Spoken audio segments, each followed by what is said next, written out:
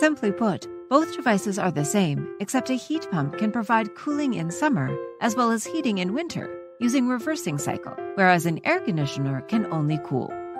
The air conditioners actually remove heat and moisture from the indoor space and transfer it to the air outdoors. The heat that has been transferred from this air is carried by a refrigerant to the outdoor heat exchanger. The outdoor ambient temperatures can be quite high during the periods when your space requires air conditioning. The air conditioner is intended for removing heat from area of low temperature and transferring it or pumping it to an area of higher temperature.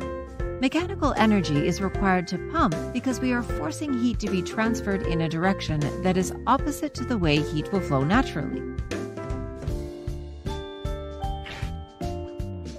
Heat pumps are air conditioners that have the ability to operate with a reverse cycle. It is designed to cool a space when operating as an air conditioner, and it is designed to heat a space when the cycle is reversed. The actual reversal of the cycle is accomplished by reversing the flow of refrigerant and causing the indoor coil and the outdoor coils to switch roles. The most important characteristic of a heat pump is that the amount of heat that can be transferred is greater than the energy needed to drive the cycle. The key to the efficiency of a heat pump is the coefficient of performance, the COP.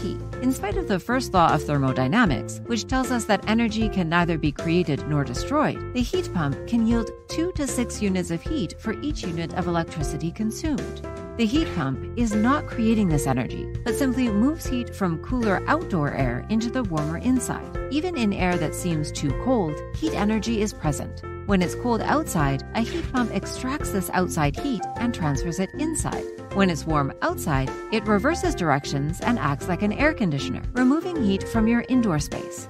It pushes heat in a direction counter to its normal flow. COP is determined by dividing the energy output of the heat pump by the electrical energy needed to run the heat pump at a specific temperature.